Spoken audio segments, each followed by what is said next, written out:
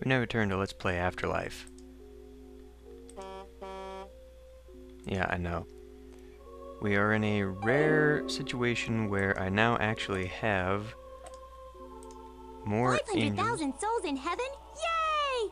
Okay, so it's not that big a deal, but the powers that be think it is, and have assigned a bunch of angels to build you an audio-improving embophone. Pretty nifty, huh?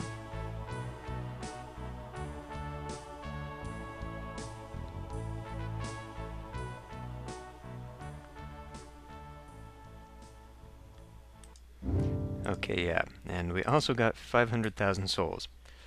But what I was saying was that we are in a unique position where I now have under 10% imported angels. And, well... This is kind of embarrassing, boss. Well, we've trained so many angels that, well, we've got more than heaven needs. You'd better shut off the Angel Training Center's PDQ. If I might be so bold as to chime in, sir, the thought of thousands of angels sitting around twiddling their pin feathers doesn't exactly fill me with girlish delight. You know what they say about idle hands. Yeah. Anyway, there is a problem. We're almost in the black. We're almost making profit here. And our Utopia is almost full. But there is a problem with having more angels than are employed, or employable, rather. And not really in this particular situation, other than we would be paying for angels we don't need. But when you are dealing with both heaven and hell, when you have idle angels or demons, they they sometimes riot, and so they will go between the realms and start causing havoc and destroying buildings and that sort of thing. It's not good. But, I think we are ready to continue on here. Now, everything should be balanced. Oh wait, I was going to put down my new reward. I think I'll put that this way, just in case I expand out.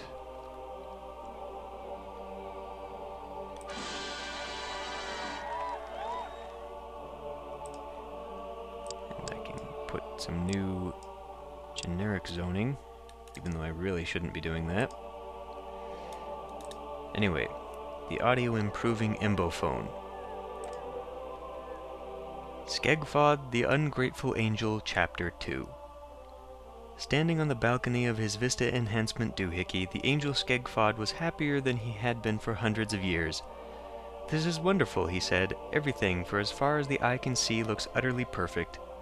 Suddenly, a chorus of harps broke into a beautiful jam session of hallelujahs and hosannas, each one infinitely more melodious and harmonious than any piece of music found in the world of the living.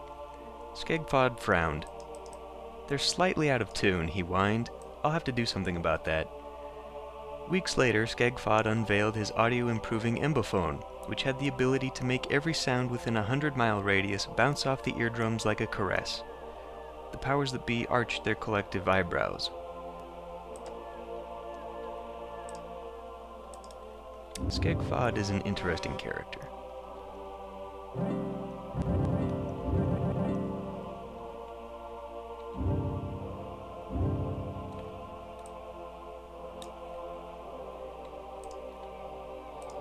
So now all of these should be horribly unbalanced. Yes, they are.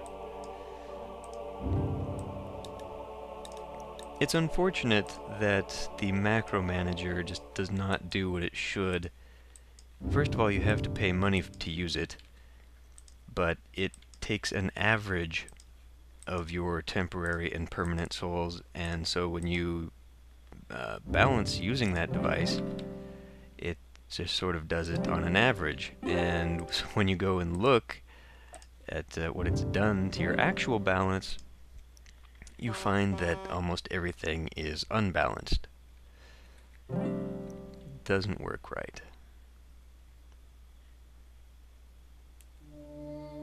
And of course, this was back in the day when games were released pretty much finished, and there might be one, maybe two patches ever in its lifetime, usually released a year or so after the initial release. Nowadays, game companies just throw out games half finished and expect to patch them up the next day as soon as they're released. Ah, technology. Got some more changes going on. Not too bad. I really want to see this get going somewhere. Let's have a look at the vibes. Okay, now we've almost eliminated all of our bad vibes.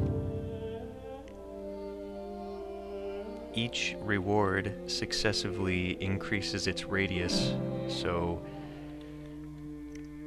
by putting the bigger ones in the middle, I can expand to everything around it.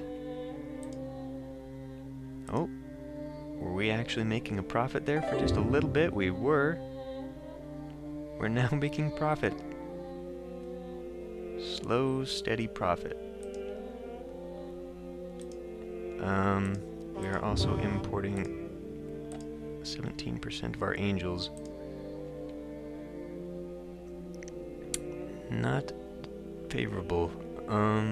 I think we've run out of buildings to talk about. Okay, well, that one finally evolved. Again, I need to stop putting all these generic zones in, because they are preventing people from moving into the other structures. We do now have 37 cents a soul coming in.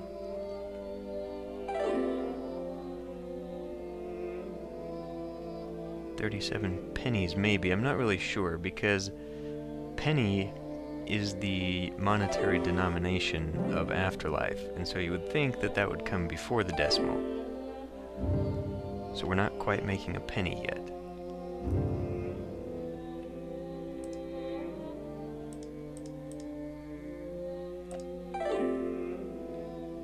We are making money though, and that is what counts. So let's look at the Embos invent pottery. With pottery, Embos can stockpile foodstuffs to guard against times of crisis, allowing more Embos to live in the same area. People rejoice as news of this discovery spreads. This scientific breakthrough has an immediate and profound effect on the everyday lives of many Embos. Its effects will be felt for hundreds of years. What will those zany Embos discover next? It took them nearly 1,000 years to discover pottery on planet. But we should now be able to see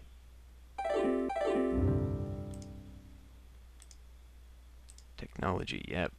The darker ones have pottery. The other ones do not.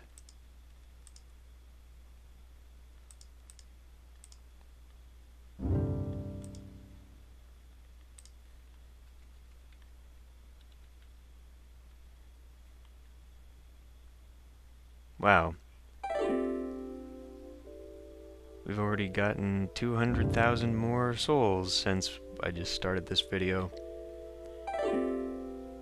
That is probably going to go up exponentially here. Let's increase that, even though balancing these isn't really that important because they can't evolve any further. Oh, there was one that was slightly unbalanced.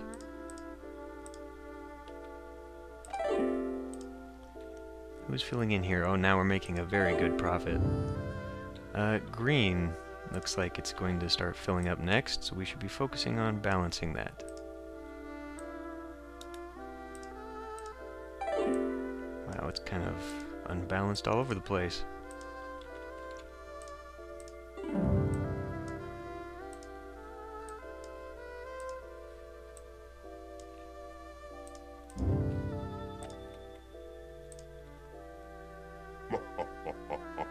Plague. 100,000 Embos killed.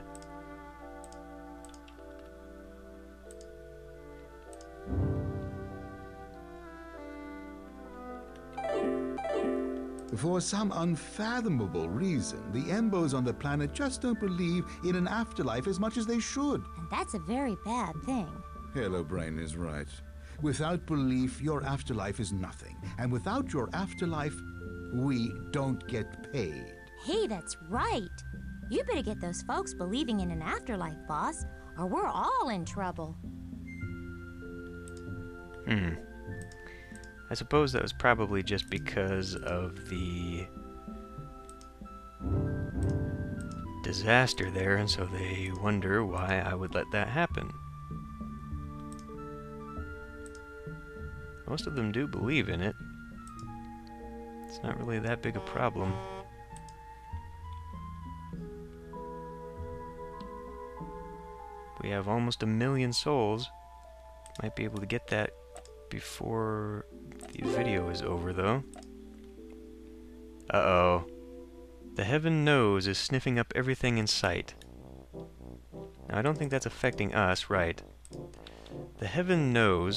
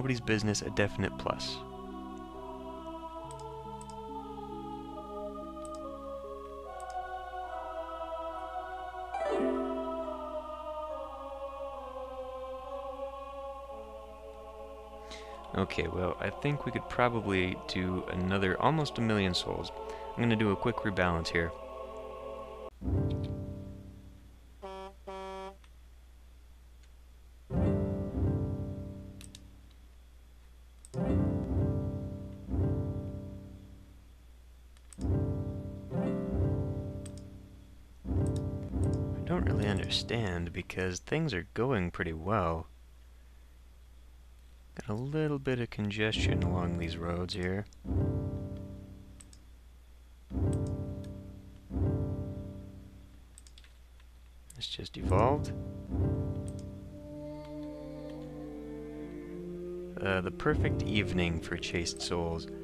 Whether it's a night on the town with a blind date or a quiet evening in a romantic bistro with your significant other, the angels who work in the perfect evening zones have conspired to make sure that nothing goes wrong. Ever. And the Final Curtain Theaters. Every night, without fail, the Final Curtain Theaters put on another brilliant production of some completely new show. And every night, another blessed soul becomes a star.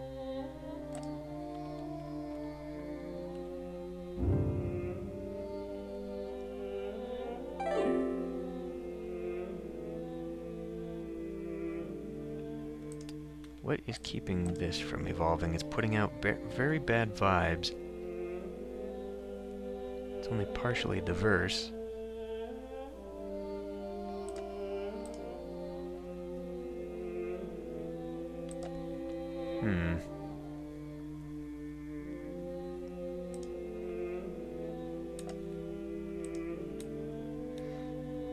I wonder if it's just because there's a big empty space here. That could probably be why, and we now have 1 million souls here. The next reward is at 5 million. Topias are filling up.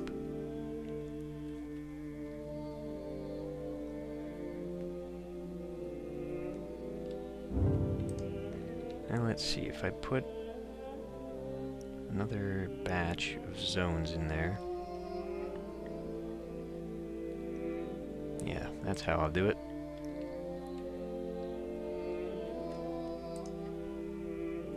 It says it takes 36 steps to get to this zone. 37. This only takes 3 to get here. It's horribly undiverse, though. So I guess generic zoning does not actually count as its own diversity.